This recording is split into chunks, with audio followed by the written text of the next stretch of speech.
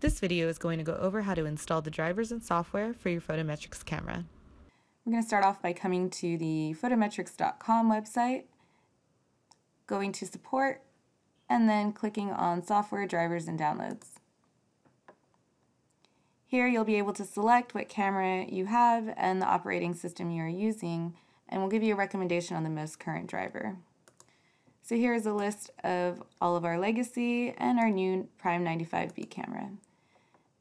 Then select what operating system you're using, and we're going to give you the recommended driver. Click here to start an automatic download and install like you would any other software. Okay, now that I've installed their programs, I created shortcut keys for both the RSConfig and PVCAM test. So if I open up RSConfig, it's going to show me if the camera is connected. Now here you can see it says USB because we're connected with a USB cable. If you were using the PCI cable, that would say PCI. Okay, if your camera is not shown here, go ahead and double check it by going to your device manager. Here you can just verify if your computer is detecting the camera. Here we can see PVCAM second generation USB cameras. Okay, now if it is not shown here or on RSConfig, go ahead and power cycle your camera, turn it off and then back on, and then hopefully it will pop back up. If not, you can also try reinstalling the drivers.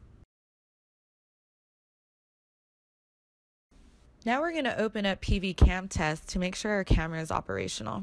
Change this snap circle buffer to live circle buffer and go ahead and click start. Okay, great. This is the phone from my camera case and our camera is working. Okay, so now you can hit stop, and now that you know your camera is operational, you can close this program and open up any third-party software like Micromanager to control your microscope. If you're having any problems connecting your camera and need additional support, come back to our website and click Contact. Here you'll be able to fill in your information and your local sales rep or dealer will be able to contact you. You can also click on Support and here contact us at our 800 number, or you can even fill out an online support request. Here we're going to ask you for your information, how to reach you, information about your camera and system, and then go ahead and fill out any information about your problem.